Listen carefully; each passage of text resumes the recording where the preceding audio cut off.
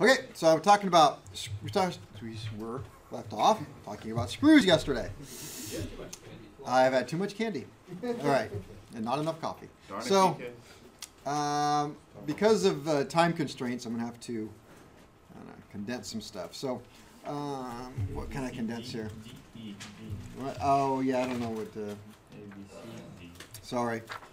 Okay, we talked about the head sizes and all the different kind of styles of heads. So I want to talk about, there are two different types of screws. We have the sheet metal screws. Sheet metal screws. And what else what are they called in aviation?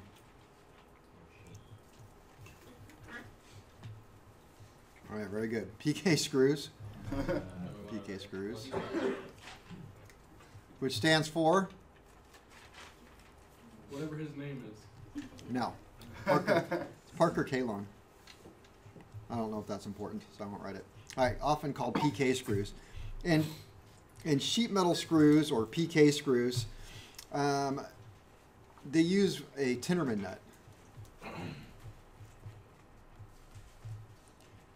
Tinnerman nut. Not a regular thread size nut.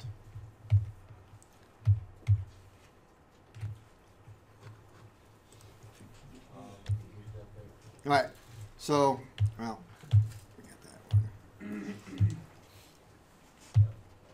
one. Yep. Okay.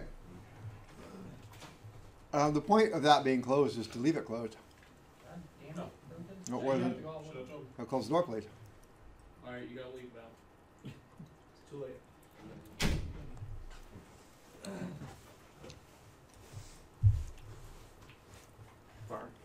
Okay. Two styles of screws. What kind of screws are these? Type A and Type B. Machine screws. Machine screws is the answer I'm looking for. So what's the difference between these two? No, they're not machine screws. Why'd you say that? You screw me up. Sheet metal. They are sheet metal screws or PK screws. All right. So will this screw into a regular nut, like a 1032 nut? Or No, not all right. very well. A lot of mechanics try.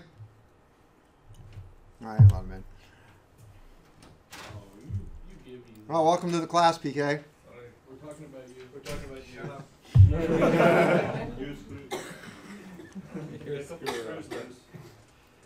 Okay, what's the difference between what's type A, type B? What's the difference? Ask PK. Type B self-tapping. No, well, you might want to call it that. Just notice the end. One is pointy and one is not. Other than that, there's really no difference. The Type B, isn't the shank almost like triangular? No, it just doesn't have a point on the end.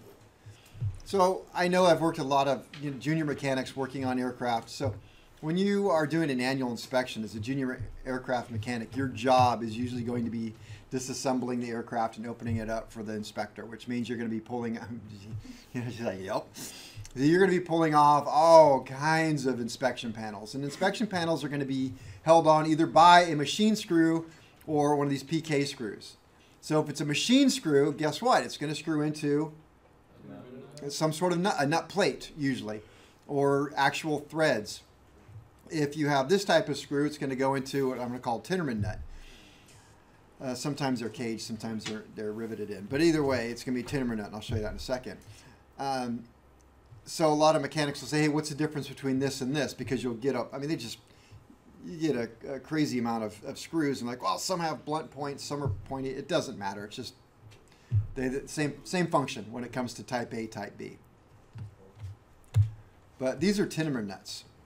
So it can have just a nut plate. I would call this a nut plate. It doesn't really, it kind of floats free. This is what we call a cage nut in automotive industry because it, there we go, it's a cage nut, so it actually slides onto a piece of metal, has a hole through it, so you don't have to go chasing it around. But both of these are going to take PK style screws or sheet metal style screws. Can you put a machine screw into that? If you try hard enough, sure can. It's not meant to. And so you want to be careful of that. All right. What kind of screw is this then? Machine screw. If you're watching online, you can't see it. It says machine screw, but machine screw. So machine screw, is that going to go into a Tinnerman nut? No. No. Okay, so I just want you to notice a couple things about these screws. All right, so first of all, this is, oops, I can fix this. No, I can't. There we go. Fix as we go here. All right.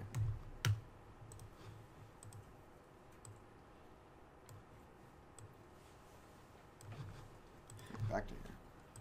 Okay. Phillips truss head machine screw. So machine screw, it's going to go into either nut or nut plate. I'm going to call them nut plate. These are not structural. So these will be found holding inspection covers on. So you'll get either this or the PK screw holding inspection covers on. Same thing. These are just countersunk, which not structural. All right, but now we get into this. This is Phillips washer head alloy steel structural screw. They look different, and they also have like a grip here, an area for the grip. So notice the difference between the two. That's kind of the indicator between structural and non-structural. For me, anyway, it's easy to see. As you can see these, the threads go all the way to the bottom of the head. And all of these screws are always going to be that way. Then we get into the structural screws, and you'll see that there is some sort of shank involved here that doesn't have threads. So that is going to be structural. So that can be used. I've seen them used in place of some rivets sometimes. Things that are, in fact, structural. This is also a structural screw. How can I tell? Yeah, it's got a little bit of the shank right there. That's, like I said, it's just, I don't know. I've never seen it written down anywhere that it's a must-have, but I've noticed that that's just the way they tend to work out. All right, so these are the nut plates I was talking about. Move this around so people at home can see, although now it's very small. But there's a whole assortment. And the way these are going to work is we've got different styles. Rivet holes. So these are riveted in, and the screw is going to go through here. What's going to hold the screw into this one? Okay, nylock nut. What holds it into this one? What's that? Oval. Yep, he's right. So it's like it's pinched. Pinched, so it's a tight fit. So when the screw goes in, it actually has to deform the metal out to get the screw in. So here's a funny story to me. These are a pain in the butt. And the reason why is because these screws are actually pretty soft and they're easy to strip out. So here you have this soft screw and you are desperately trying to screw it into one of these very difficult nut plates, and it doesn't want to go, and you're fighting it with your screwdriver, and then pretty soon you stripped out the head. It's like, oh man, how many more of these do I have to do? So I was working on a plane one day, and I was just kind of fighting my way through it, and the guy next to me was doing them at about a rate of like 5 to my 1 or even more. I mean, he's like done, and I'm like on the second one. I'm like, man, how do you do that so fast? So I got a little trick. Watch this. He gets a tap out, and he taps right through it. So he just taps the middle out. So there's absolutely, hey, just like butter on a bald monkey going in there at that point. I'm like, oh, okay, then. I think that sort of defeats the purpose of the whole locking mechanism. So, how does that work for the nylon? Because you can only use it so many times. Well, he didn't care. And so it's the same thing. Oh, yeah, with the riveting in? I know. That's the problem with it. When you see stuff like this, they usually aren't in an area where you're going to be taking out every single annual. It's like put it there, and it's going to be there for many, many years, and you don't take it out often. Anyway, I like these because they slide back and forth, give you a little slop. All right, there's all different kinds. That was my point here to that. And my other point was, don't run a tap through it. That's not what I want you to do. Yeah. This might be a silly question, but you used the word strip. Is stripping and cross-threading the same thing? Oh, okay. So what I even thought about when I used the word stripping the screw out. Yeah. I didn't mean the threads. I meant the part where the screwdriver goes in. But okay, so your question is stripping and cross-threading. No, it's two different things. Cross-threading almost always leads to stripping, but not that that kind. So stripping out a bolt or screw, especially, well, you'll do it a lot with the little thin nuts. It's when you tighten it so tight that it gets loose again. And then you just go a quarter turn. Then you just back it off a little bit. That's the joke. So you tighter, and suddenly it's very loose because all the threads are gone. And then it'll usually spin around but won't come off, and then you have to fight it to get it off. So that's stripping it out. Cross-threading it is actually you start it crooked and starts all new threads on it going sideways. You can usually get about a turn and a half on something like that, and then everything's garbage. So, all right, so that's really, I can probably end with screws there, I think. But I'd be remiss if I didn't talk about Adele clamps. Your favorite. My favorite. Put your finger in it. Yes. So you'll notice that that one's actually got a hole for a number 10. This has got probably a quarter inch or 3/16. No, 10 is 3/16. So quarter inch. So the various holes here. The thing is they come this way. They come sprung open. You put stuff in there, and then when you bring the clamps together, the holes are off, about that much. And so you have to get an ice pick and you line them up real nice, and then you pull the ice pick out and they do that again. And it's hard to get the screw in there, so that's why they're no fun. But you need them in aviation. So Adele clamps. Oh yes, I forgot. Okay, so rib nuts. Another thing that I despise with passion, because they don't last long. And what happens? So this is, and I'll show you a video. This is the tool. So these are riv nuts. So as the name implies, it's a rivet/nut. And so you drill a hole in something, like my airplane has them, where the cuffs go around the landing gear, because it's really hard to get the screw where the landing gear fairing is. You have to go all the way inside, under the seats, through an inspection panel, up and around to get a nut on. And it's right in the middle of a big panel, so they can't put little Tinnerman nuts. There's no corner to slide them on, so they put those in there. But if you're not careful, what happens is the riv nut starts to spin. And so they spin, and then you're trying to put a screw in, and the riv nut just sits there and spins all day. And they are no fun. Let me see. So, that's how it works.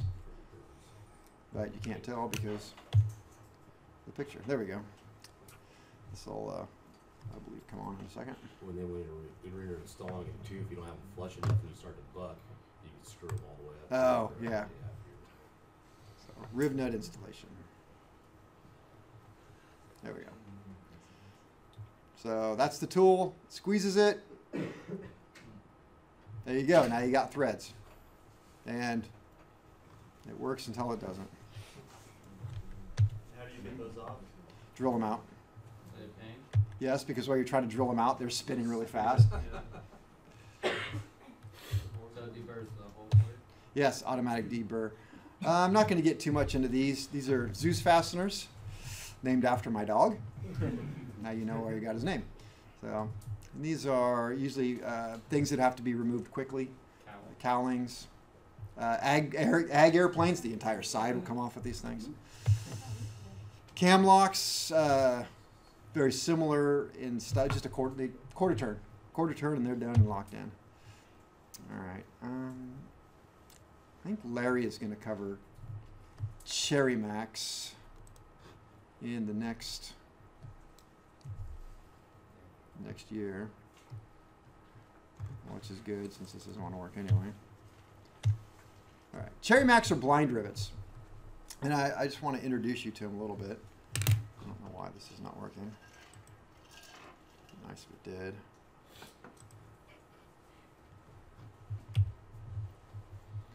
Please stand by. I need some standby music.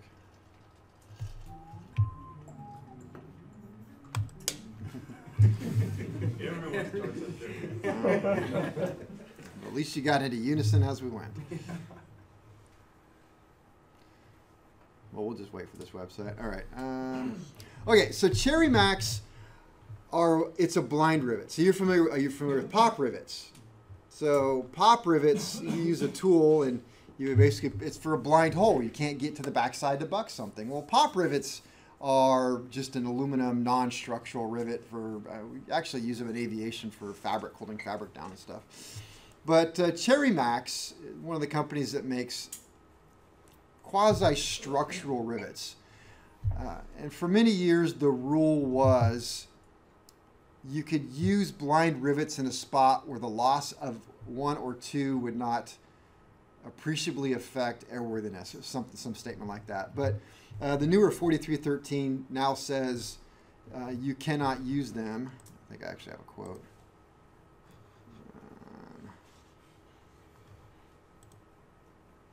Yep, that's the new quote. For metal repairs of the airframe, the use of blind rivets must be specifically authorized by the airframe manufacturer or approved by a representative. So you really can't use them much anymore. So back to this. Let me see.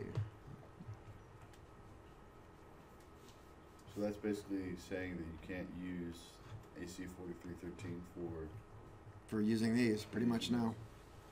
Let's see. Oh, that's it. Animations. Cherry Max. It goes very quick.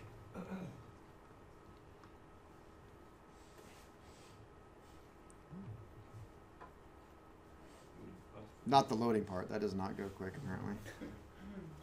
So are they like self-bucking rivets? Yes, they're like self-bucking rivets. What, do I need Adobe Flash Player? Yeah, Is that the you don't problem have- here? You don't Okay, have let's plug in Flash. blocked. This is going great. Oops, there we go. It's all right. Resuming. So So then are they just truly not that reliable? Is that why they're saying? I have found them to be reliable, but apparently somebody else hasn't. But then again, what happens is these things are kind of heavy. And there's also a problem with using them on flight control surfaces that have to be balanced. And flight control surfaces are a little difficult to do because if you ever look at how they're put together, you usually have to start at one end. You start at the trailing edge and work your way to the forward edge. So the skins are actually peeled back. And then you start with the trailing edge. You get a bucking bar in there and you work the whole trailing edge. And then they build it as they go towards the leading edge where it gets fatter, and then you seal it up there. And what happens is sometimes you get a little damage to the trailing edge, which is where it usually happens. So a mechanic wants to do a patch on the trailing edge of a control surface. They get some sheet metal and put it on there, and well, you can't get to the rivets to buck them, so they use Cherry Max. And so you'd see these god-awful patches with 100 Cherry Maxes on a flight control surface, and that was just a bad thing. And I think that's kind of probably what sort of started the whole don't do that thing. So that's what it is. All right, not to spend too much time on that. If I don't shut that off, it'll probably just keep going. All right, where am I? Okay, so yeah, blind rivets are used under certain conditions where there is access to only one side of the structure. Typically, the characteristics of blind rivet are not as good as driven. Therefore, blind rivets are usually not used when driven rivets can be installed. So blind rivets shall not be used, 1, in fluid-tight areas because they don't seal well, and 2, on aircraft intake areas where rivet parts may be damaged or ingested by the engine, on flight control surfaces, hinges, hinge brackets, flight. So pretty much in critical areas, and also that, as we discussed. Hylock fasteners. Let me see. Oh, yeah, I got a vidya for Hylock.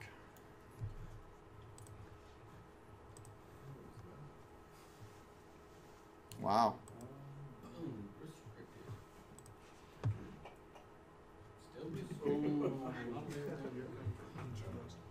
Guess he doesn't want me to watch this video. All right, you don't get to see it. All right, that brings me to torquing. So that'll cover screws. Screws and other things.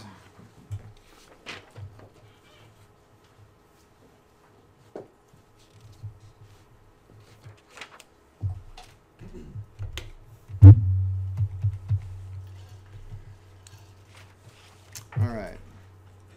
Section 9. Yeah. Did you press play on the record? Probably. It says recording. Thanks for asking. 9, bolt torque.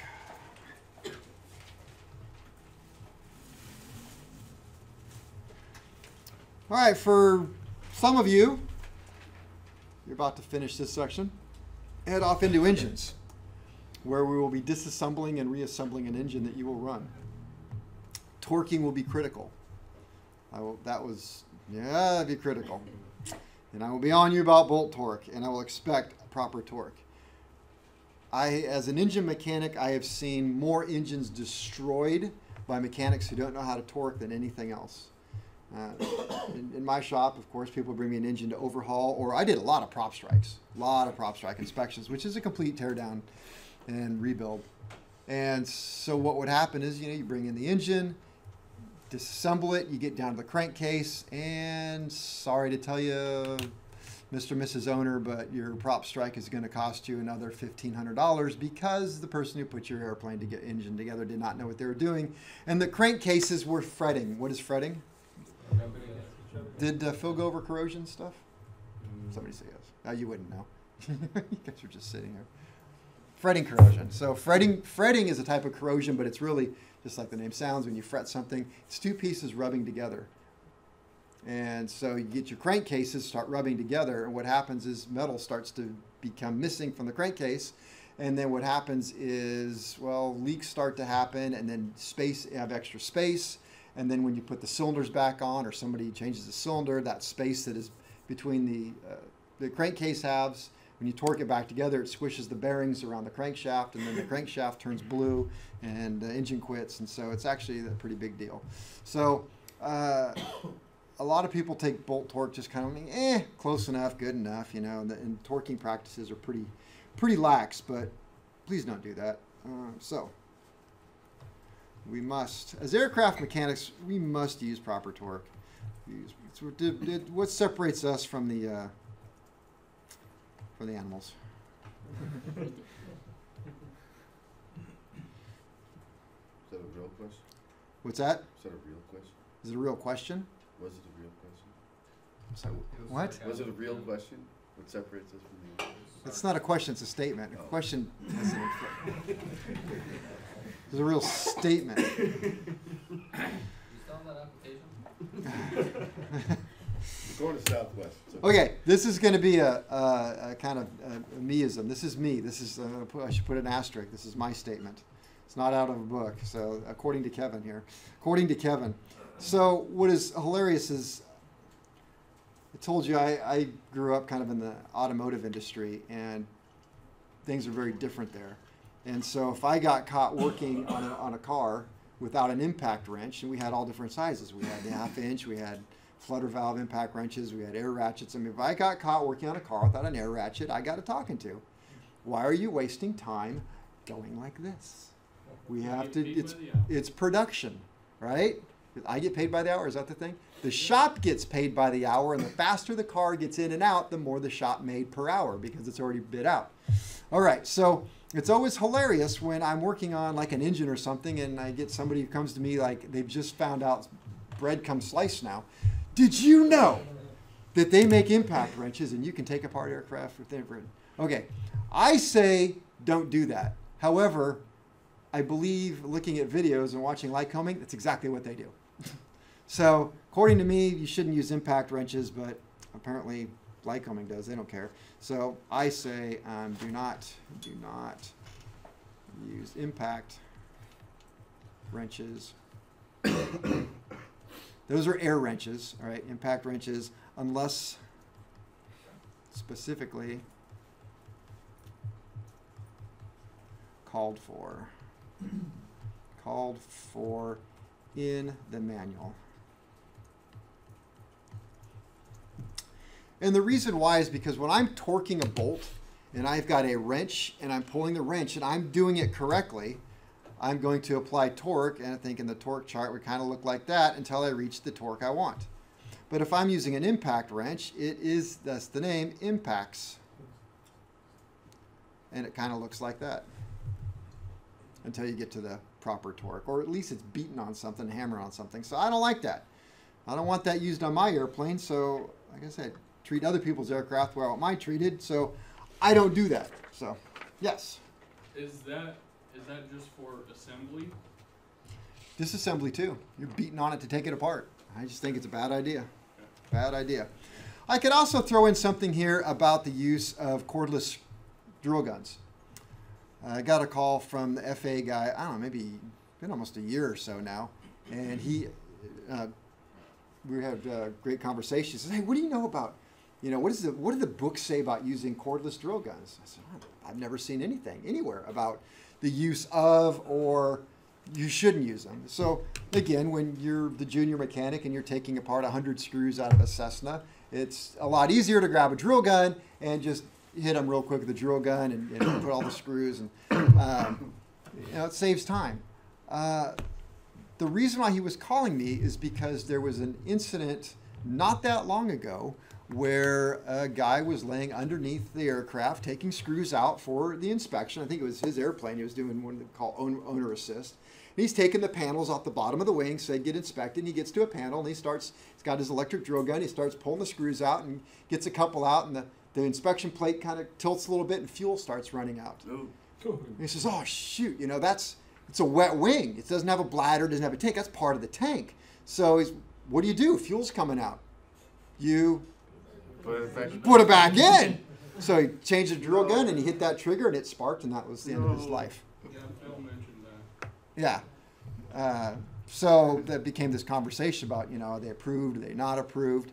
And I think he said that it was like Snap-on was advertising an aircraft cordless, and he called them, and it was, I don't think it was anything special. But anyway, he did more and more research and came up with one specific tool that was actually made for an explosion-proof environment, and it was something like $15,000. It's just some absurd, because he's talking about it, he goes, and this is the only one made that's explosion. I'm thinking, I'm going to get that. I'm just going to be safe and get that. When he got to the price, I was like, whoa, never will I get that. So Stick with my screwdriver. Makita actually makes a rivet gun like $2,000, $3,000. A cordless rivet gun. But is it explosion proof? No. That's where the conversation is right now, so thank you. So anyway, I'll just leave you with that. You can do with that what you want. When I work on my own personal aircraft, my favorite screwdriver, I have a Snap-on ratcheting screwdriver. It works this way with my wrist. I don't like using screw guns on my airplane. Not on my airplane. I don't feel like I have the control and the feel when I put the screws back in. I want to know what's happening. I want to know that it's tight. I can feel that. Yes, I know cordless drill guns have settings and you can just hit it, and then it's, but I don't know. I'm a little different, and when I'm working on my airplane, I'm not being billed by the hour, or am I being told I got to hurry up. So I want to do things absolutely right, and that's exactly how I do it on my airplane. I'm not saying that if you do it a different way that you're wrong. I'm just saying that's the way I choose to do it because I can. All right. I should probably, I feel like I should mention this too. So your experience when people are taking apart, who has experience taking apart aircraft for annual inspections? Okay. So you got your Cessna 150, right? You got all your wing panels on one side of the wing. So you go out, you take a wing panel off, you're holding 4 screws or 3 screws. What do you do with those screws? We put them in a bag and hang them on the bag. Put it in your pocket. So you take it and you put it in one little bag. Yeah. Take that little bag and you say, inspection panel, left wing, 3rd one in. And you take a photo of it. Take a photo of it. Okay. Do you use a screw gun or do you use a I used a screw gun. Yeah. screw? Save time? Yeah. Okay. So I didn't know there was this manual. I will beat him every day of the week with my hands, without it. Why? Because, I don't know, what are there? 150, there's probably 6 to 8 panels plus the wing root. Every screw is almost the same. They don't change the screws. The only screws that are different are the wing root, because they're countersunk. And guess what? They're countersunk. So you know where the countersunk go? Right back in the countersunk. So that's where I save time. I've got a muffin tin and I put right wing. They all go in the right wing. Boosh. Left wing, all go in the left wing. So there's none of this little bagging and writing and hang it. So, huh? They're all the same. Pretty much all the same. Aircraft. Now, On the 150, like. they're almost all the inspection panel screws are almost all the same. They're all pretty much the same. And if they're not, you should have the intel. It doesn't even matter. Some of them might be PK, some of them might be machine. Oops, they got in the same back. Do I care? No, because when I put it together, I'm going to pay attention to what I'm doing. And I'm going to grab an inspection panel and say, okay, this inspection panel is going to go here. I have 3 Titterman nuts, therefore I need 3 PK screws. 1, 2, 3 PK screws. On it goes. Go to the next one. Well, this one's a little different. This one is over by the strut. The strut has 2 inspection panels that are a little bit different, and some of them take a machine screw. So guess what I'm going to do? I need 1, 2 machine screws for this one. Pay attention to what I do. I never make the assumption that the last person did it right. I make the assumption the last person did it wrong, and I verify everything. Because it doesn't work I'm preaching a little bit. It does not work for you to put something together wrong and use the excuse that. Okay, I want to say that again. I'm going to do Phil style now. The excuse that it was Done right. like that before does not work with me. So when you're putting your engine together next semester and you come to me and I go to you and say, what is this? This is wrong. You've got the nut on upside down. You forgot a washer.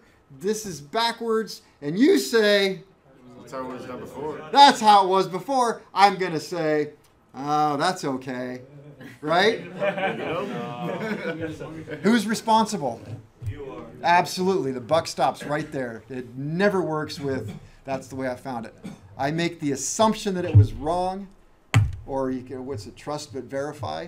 Trust the last person did it right, but verify that it was right. Okay, that's probably a nicer way to say it. Assume makes an ass out of you and me. Yeah, well, and doing it wrong makes you look stupid Watch too. out when you find a crankcase with a hole going all the way through it. Extra lubrication, dude. All right, so Why gotta bring up old news, man? So I make that point. So I could go. That's a whole other training thing. But I will show you guys. You guys who've had engines, I'll show them my way of doing it. When I did cars, it's not a story, so don't mark it. So my dad brought me in the body shop, started working on cars. We would take apart a whole car. It was wrecked, and we'd take apart, the fender and the hood and the bumper. That's back in the days where we had bumper jacks because bumpers were so heavy that we actually needed a jack to get them up in place and move them forward. Right? Doors out of a 1974 Caprice Classic were this long, And so we would take all of the bolts from the whole car and throw them in a coffee can. Boom! There was no bagging, no tagging, no identifying, nothing. Every bolt nut out of that car window. Paint can, actually, not a coffee can. Paint can. So 1 gallon can held, and if you need it, I did 2 or 3 cans, all of them. And the car would be disassembled to the point we needed to, repair it, and start putting it back together. When it came to putting it back together, you take all the bolts and you dump them out, and you line them up. Right? You guys have seen me do it. You line them up by size. So I had this size, this size, this size, this size, this size. That's how I build my engines. And when I went to Lycoming, they laughed at me because everybody was doing the little, oh no, this is the screw for this right here. And they would write, and be careful and tag it. And I'm just like, yep, everything goes in the bucket. Boom. And they were shaking their heads and laughing. Are you sure you're an A&P? I'm saying, I'm sure I'm an A&P. Well, that's not going to work well for you. And I said, I think it'll work out fine for me. And in fact, I was in a group with like me and one other guy, and everybody else was like groups of 4. And so it came time to put it back together. And bam, they were trying to put it back together. And I said, well, let's just sit down and put our screws together. And my partner's like, are you nuts? A little bit. And I lined up all of my screws on the heads, like little soldiers. I call them my little soldiers lined all up. So I'd line them all up. This row is this exact dimension and this height. And this is the next height and next height. And I get them all. They're frantically working. Oh, yeah, we're men. We got to see if we can put the engine together faster. I'm like, oh, don't worry about them. And I get them all lined up and say, okay, here we go. So first thing is we're going to need 8 bolts. And the guy like, there's 8 exactly right here. I'm like, those are the right ones. So we'd start, and the engine started going faster and faster. And then we get down to the end, and they're trying to get intake pipes on. They're like, oh my God, intake pipes! Like intake pipes are 2 1/8 inch, quarter 20s. There's 8 of them right here. And that's all that's left. And everybody else is like, oh, we got to start taking our crankcase back apart because we used all of our intake bolts for the crankcase, and the ones that are over here are too short. We were all done, and then it was kind of funny. So anyway, that's the way I do things. It seems a little crazy, but it does work. So let's see, we use proper, you probably don't have to write this, proper torquing procedure. We use proper torque.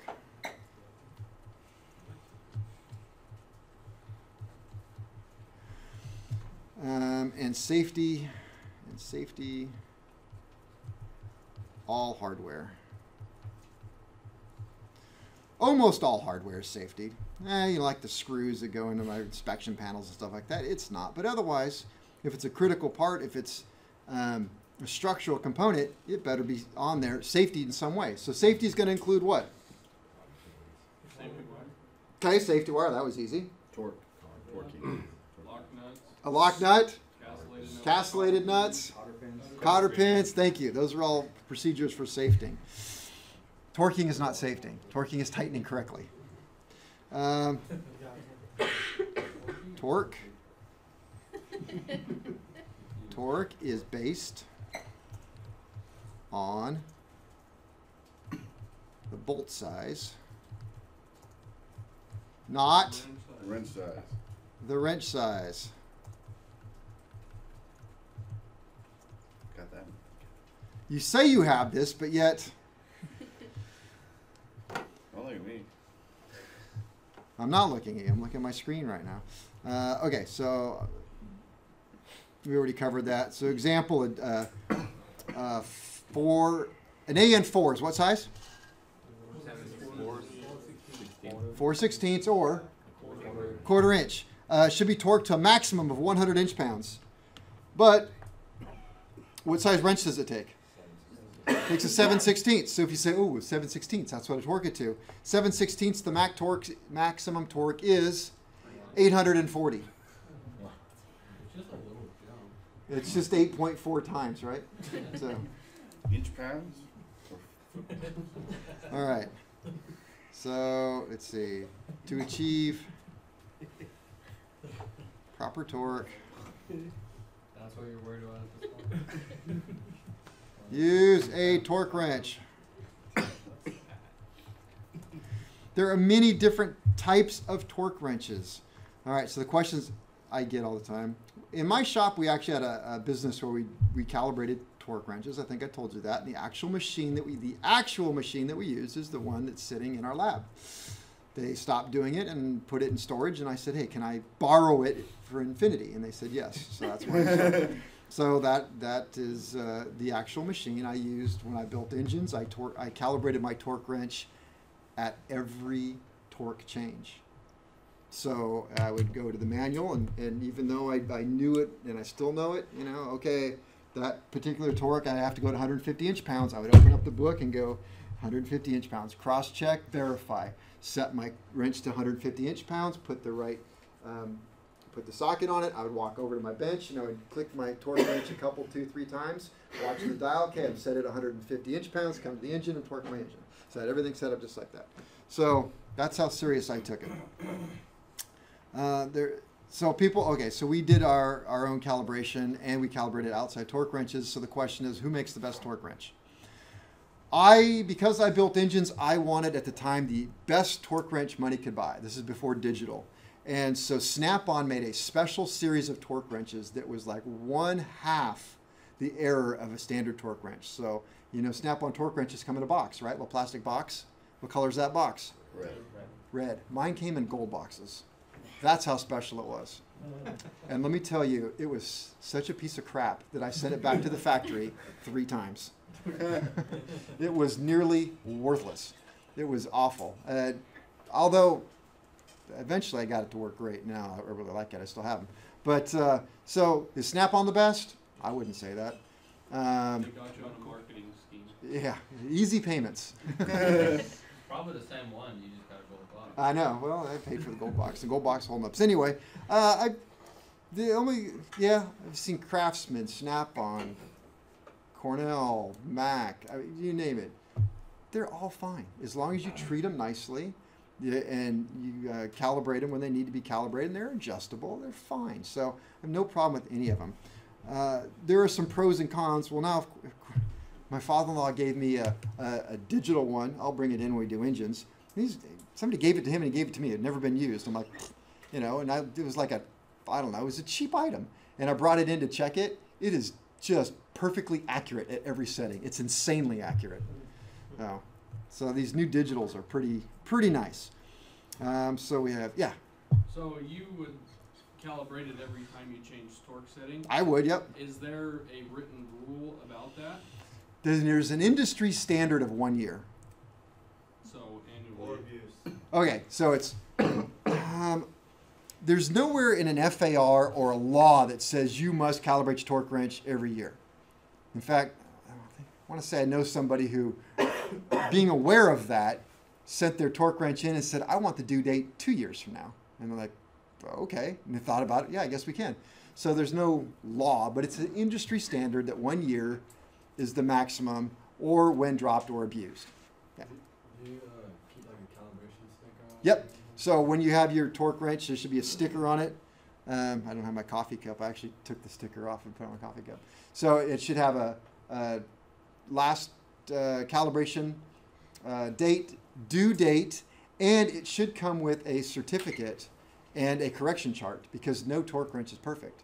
So you want to have the correction chart to see where you should be. So you can adjust for that because maybe 100 inch-pounds is more like 105 on yours, but the mid-range is accurate. So as you get to the extremes, the torque wrench becomes less accurate. Styles. We have the click type. I like the click type. Click type is more of my favorite because you don't have to get your face down there and read a dial and make sure you get my glasses on. I can put my glasses on, I can set it and stand in a very comfortable position and get a nice, even, steady pull. If you jerk it, you'll get an instant click. And by the way, when you reach the right torque, it clicks once. I had somebody strip out one of the engines, and I don't know, was it 300 something? One of the students, sorry if it was you, stripped something out. I'm like, oh, what'd you do? I'm like, well, I was expecting it to click. It does click, but I thought it would click like a lot. I'm like, well, no, it doesn't have, it just goes click once. It's a breakaway, so you do it, it breaks the spring, and the spring and a ball inside of it, and when you reach the right torque, that ball and spring break away, and so it does one click, and then you let go and it clicks back. So that's two. So the downside to click, there are some torques that tell you to apply the torque and hold it for a certain period of time. Can't do that with the click. You have to do it with a dial. So that's the upside of a dial, is you can put torque on and hold, but I feel it's harder to get in there and sometimes, especially on larger torques where you're trying to really fight, engine 600 inch-pounds and up, it's hard to get your face in there and read it sideways while you're trying to pull it. So there's the bar type. Bar type is cool. That's old school. And the great thing about the bar type, Comes with beer. It does not. I think I have one in my office, but I'm not going to go grab it. One that has the needle and It does. It has the little. So all right. So there's the click type.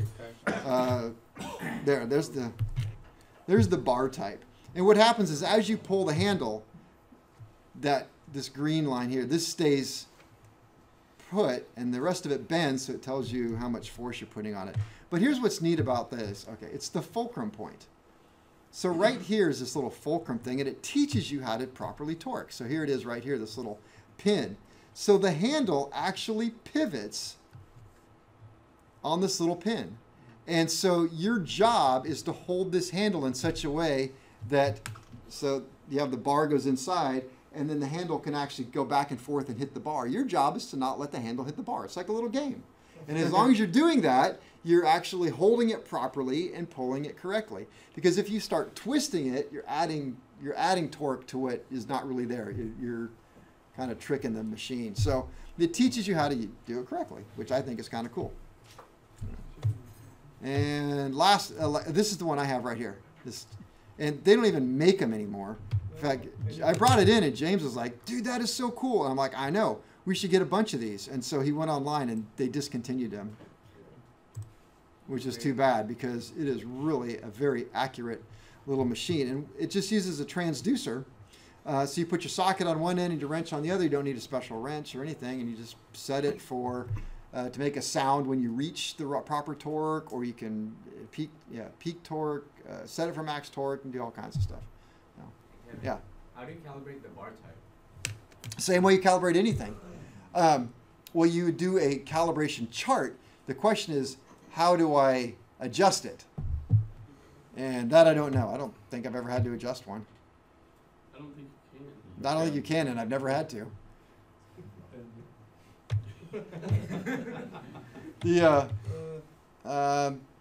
These, all of ours need to be calibrated. These can be a pain, but there's usually a plug down at this end where you can pop it out, and there's a secondary set screw in there. You can adjust that to make this more accurate.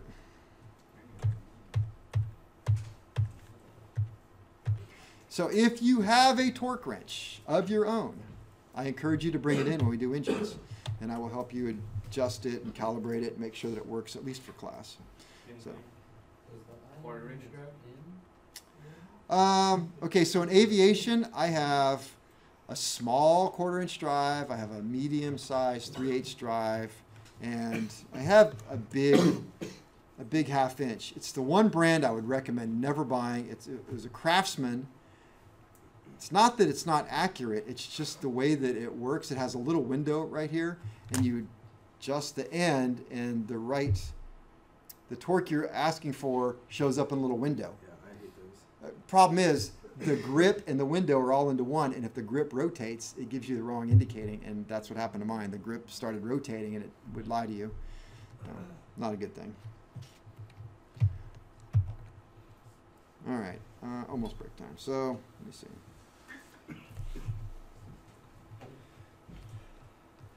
All torque wrenches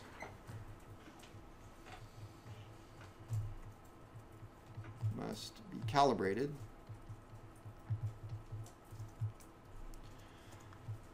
I'm just going to say annually. That's just going to solve that problem. So annually. And I think 4313 does say annually. When dropped. For some of you, that's going to be weekly. As when dropped. I'm going to put it. I've seen somewhere where it says dropped or abused. As per repair station. Manual. And I put that because a lot of you may go to work for a repair station. So if you're just an A&P, like I am right now, I'm just an A&P working on my plane or working on somebody else's plane, but I'm not a repair station, well, the rules can be a little bit less. So if you can find something that there's no law that says I have to have my torque wrench calibrated every year, then I can make it every year and a half or every 2 years. I can make it every 6 months if I wanted. If I'm working for a repair station, which I did, then you have an op spec manual that will clearly define in there that says all torque wrenches must be calibrated annually. Well, now it's a law because the FAA approves that manual, and that's the manual, and the FAA comes in and says, Monsieur Torque Wrench, well, how come it hasn't been calibrated, in the last year? And you're like, well, that's not really a law. I'm like, well, yeah, it really is because that's what your repair station manual says. So in order to be a repair station, you have to follow the manual, and then you have to have that calibrated. Yeah. So even though you calibrated yours every time you changed torque, did you still calibrate it and sticker it annually? Yeah. Okay. So every year you got the sticker. It just makes things nice and clean. So if somebody walked in, said, let me see your sticker, I can show up right there. It's been calibrated within the last year. And then, if they watch me and say, well, what are you doing that for? I'm like, well, that's how I do it. And you can keep doing it. It doesn't hurt anything. Calibrate the calibrator. Oh, so I'm glad to, how do you calibrate the calibrator? You actually know that, don't you? Okay, so if you want to know, I can actually demonstrate it. But that machine, if you look down the floor, there's an orange box. It's very heavy.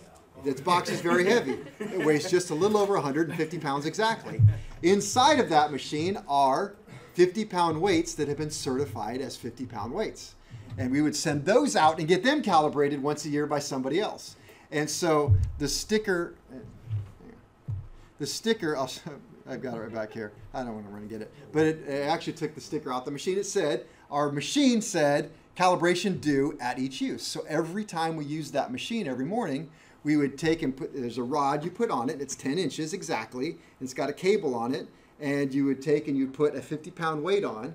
And 50-pound weight at 10 inches would give you, and I forget the math in my head real quick, plus another 5, would give you an exact weight. And then you put another 50-pound and another 50. So you'd have 150 pounds hanging on the machine, and you would just calibrate it in increments of 50 pounds. So that's how you do it. All right, let's stop there.